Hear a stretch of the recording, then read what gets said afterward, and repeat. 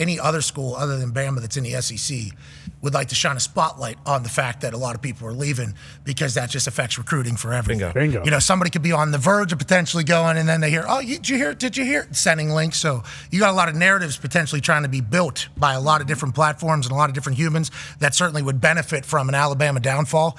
And then I just started thinking, like, how many scholarships are there? I don't know how many there are, but they didn't say everybody on the roster left. Nope. And all we ever talk about is how deep Alabama is. And he was like, first thing we need to do is we looked at transfer portal. Okay, none of these guys are as good as all these guys that are on scholarship right now with Alabama. At our school. Which is what every other school was doing whenever that 30-day window opened, which I think they're still in right now.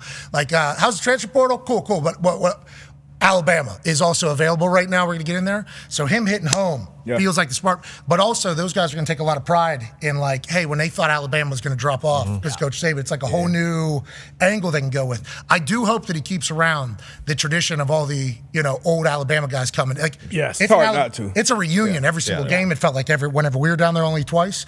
But like Josh Chapman on the sideline, a lot of the OGs in the building. I hope that remains, and I would assume that's what Coach Saban is helping with. Like, hey, we're still all in this Alabama family as opposed to just coaches and coaches. Because when West Virginia changed coaches, it was like we weren't even really allowed in the building for a little bit. It was like, hey, we're repainting a new narrative. This is who we are. Move to a new conference. We go to the Big 12. It was like, Pat White Steve existed, but not really. Here's Gino, Tavon, which we're big fans of. Let's not get it twisted.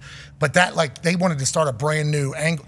I hope that doesn't happen with Alabama. And it doesn't sound like that's going to take place. And Kalen DeBoer, he's a unifier, man. His team quickly comes together. I talked about that Sioux Falls second-year national championship, and then I talked about Washington's second-year national championship. It's like he's able to get people to buy in, and he's coached a lot of football. I feel like he's going to do it the right way now. That's going to be big, not only for the program, but for recruiting, because a lot of times you come to campus and you see maybe a Kirkpatrick or one of these greats around, maybe show you around, do a little whatever, this and that. But so that'd be huge for him. And I doubt, he wouldn't go that way. He'd be foolish not to. They're saying, okay, let's move go ahead. Well, you mentioned, like, winners win.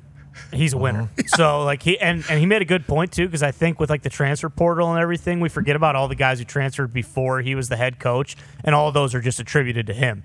So it's like the narrative is, hey, since he's got there, 30 guys have transferred out or whatever, when in reality it's only been, and granted, a couple of them have been pretty big names, but it's only been huge. Caleb Downs leaving. Yeah, massive. Now, Saban's still there. Caleb Downs not leaving. Any coach, though, especially with the option for every team to come in and tell Caleb, hey, we can give you this amount of money. Money. That's going to be tough to keep. He's the best player in football is what, like, everybody says pretty much. So losing him is a massive ordeal. But you can't help but go back to the point that all we say ever about these recruiting classes is filthy. They got Caleb was a freshman, true freshman last year. Yep. Yeah. Okay. Look at the league and how many guys left Bama because they couldn't get on the field and go to the league and they're Pro Bowl, 4, 5, 6-time Pro Bowls and they couldn't get on the field at Bama. So those next guys that step up, you would expect them to be up to par now.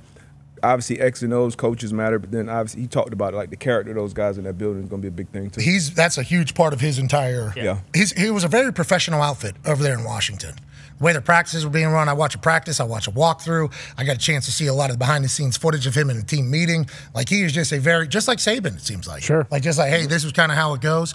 He's mature in coaching. He's been around long enough where I think his resume commands 104-12. That's absurd. It's ridiculous. 25-3 at Washington. It's like, what are we talking about here? There was a lot of people that were trying to kill him early because he's not an SEC guy. And, Saban started in Michigan State, Big Ten. So it's can he go in there and can he learn it? That's understandable, too. Agreed. That's Bama. We've been down there like that is, football country, SEC. So he's definitely going to have to come in there and prove himself. And now the landscape, it's like you got to recruit your guys every year. So that's the big difference. Yeah.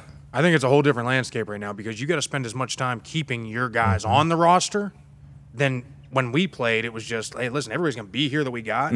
Now we just go recruit our 25 guys we want. Right now you got to recruit 25 plus keep 75 or 80. Yeah, the only time anybody would leave is if the coach was trying to force them to leave, because if a coach took a scholarship, he'd look bad to that entire state pretty much for taking somebody's yearly scholarship. So nobody was ever gone. It was just make them run the stairs for 6 days straight. Hey, we got a 6:30 a.m. workout for who?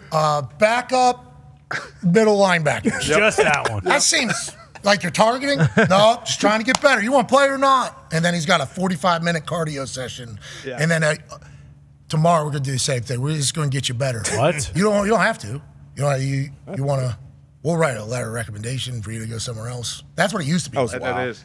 That was literally eight guys get in trouble for going out the night before, and like 2 guys will let go the other 6. All right, give them a second chance. Boy. Those 2, I couldn't wait for you to mess up. Yeah, we were waiting on a situation for you to potentially quit this team. You guys talked about culture, and if the guys were good enough for Saban, they probably should be good enough for DeBoer or whatever, keeping that smart decision. I looked up the 2 directors of player personnel were Josh Chapman, and Clinton Dix.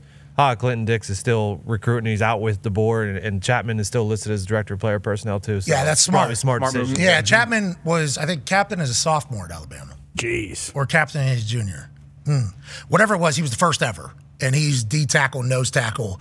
He beloved by every human I think he's ever encountered. I don't think there's ever been a person that has not, enjoyed being around him. So I think he'll help keep the whole, the past and the future together alongside Clinton Dix.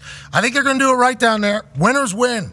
The standard is Bama. Yeah. Kalen DeBoer has won a lot of football games as a head football coach. Yeah, and I mean, Utah Bama players being pissed. He's probably pretty pissed too that he didn't win a national championship. So he's got something to prove as well. It's not just the players. Only people have seen him potentially 2 times. Exactly. And it's against Texas and in dogfight, obviously, big time play, and then against Michigan, who beat him by 20-some points. Yeah. And people are like, this guy, what are you talking? He just lost to Michigan. It's like, Michigan just beat Bama. So did you guys. Yeah. Every team. They've been kind of built for everybody.